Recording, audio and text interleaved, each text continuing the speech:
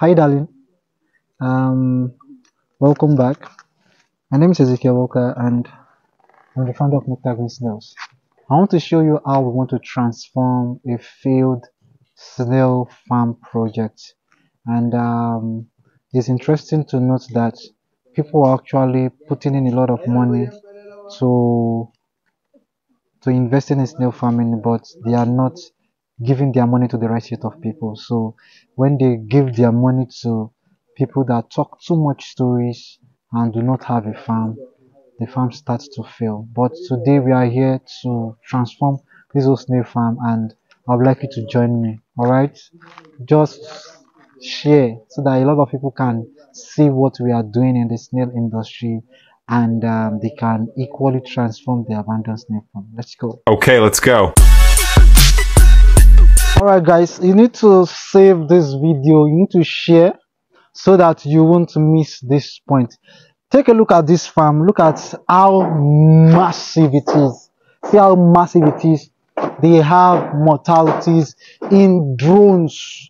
This farm was stocked with 10,000 snails, and 3 months down the line they kept having mortality over and over and over again. And today, 8 months down the line, they have less than 500 snails on this snail pen.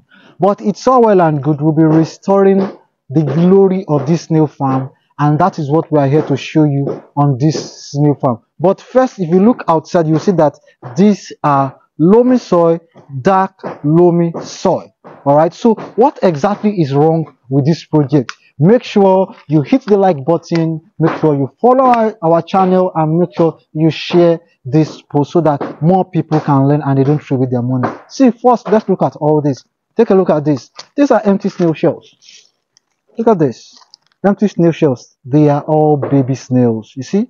They are all baby. It means that both babies, both adults, both juveniles kept dying. Let's go inside. Let's see what's going on. If you look at the setup, I'm very sure you'll be familiar with what you see on YouTube. You know who did this setup. But you know, unfortunately, all the snails kept dying, and I had to bring back the glory. So the first thing we need to address is that we are embracing technology to help us, and we are not just doing some guesswork. So the first thing we do is to install this. What is this?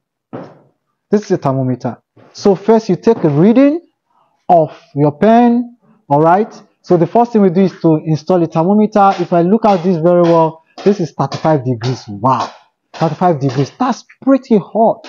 That's pretty hot, and that may actually be part of the reasons why the snails are dying, right? So snails, they thrive within a temperature of 23 degrees Celsius to 28 degrees Celsius. So we have to find a way to drop down our 35 degrees to something around 27, 25 degrees Celsius, and that's it. Now, if you look at this side, you can see that this whole place is open. This whole place is open. So if you look at it straight down, this whole place is open.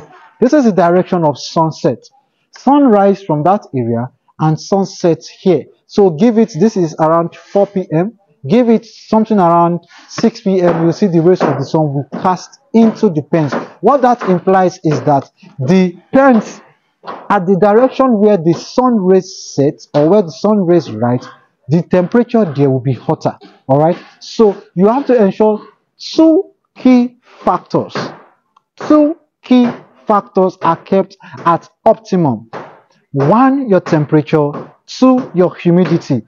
Temperature is really how hot or how cold the pens are, right? While the humidity is the amount of moisture in the whole pen or in the environment. So you have to ensure that your pen is not too hot so that your snails won't die, and you have to ensure that your humidity is high so that everywhere will be cold. So I will keep you posted on transforming this whole place. Then I also want to show you the pens. All right, so if you take a look at this pen right here, you will see that the pens are in cubicles. You have to ensure that we actually create more space within a pen so the snails can move around. So now we have room and parlor for the snails instead of just room. That's interesting, right? And that's what we bring on board. But most importantly, like I told you, you'll be amazed at how well we are transforming this snail pen. You know, I showed you one side of the pen that there will be rays of sunlight each time the sun sets. Now look at this side of the pen. We've addressed that. So tomorrow when the sun rises, rays of sun won't be casting on the pen. So it means that the temperature of the pens won't be rising. But I will show you how well we are optimizing that. Let's continue. How do we infuse tech into snail farming? This is smart farming. At least you have access to data, right? Now this is another thermometer that equally takes precise readings of the temperature very close to the snail pen, right? Now this is somewhere around 33 degrees Celsius, and it's simple.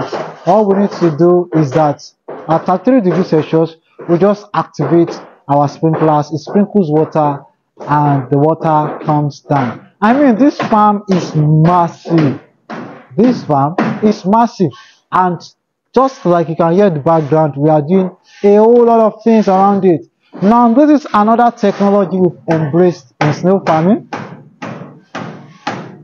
This is an hygrometer. We call it humidity monitor. It's an hygrometer. It actually takes reading of the humidity. So if you look at this in percentage is the readings for humidity. This is 54%, if I'm not mistaken. Beautiful.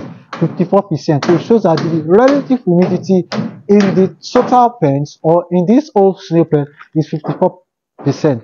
While the temperature is 33.7 degrees Celsius. So we have good data that we are working with. It is not guesswork. So snail farming has grown beyond guesswork.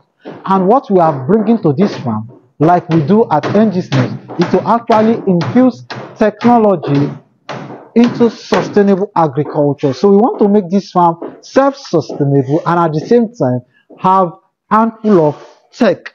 Basically, it is dry season, and if you look at these drums, you will see water in these drums. This is another good way for you to drop the temperature during dry season. You have drums filled with water, then you fill it with plantain trunk. Plantain trunk are still those stems that can absorb water. So if you look at it now, this old basin was filled with water, but the water evaporated. So it means that the heat that ought to be getting to the snails are being absorbed by the water, right? So if I just show you around, you see this water too. Then we also have this plantain stem. You see that although the plantain stem is cut, but it still seems like it looks like the plantain stem is growing, but no, it's not growing. It's not. It's because of the water.